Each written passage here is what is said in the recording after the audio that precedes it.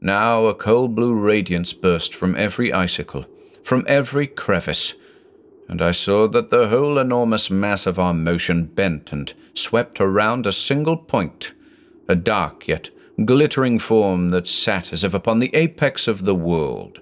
Was it one of those mightier than the Anakim, more than the sons of God, to whom all the currents of this frozen world converged?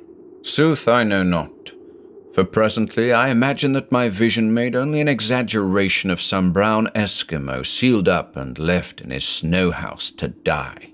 A thin sheathing of ice appeared to clothe him and give the glister to his duskiness.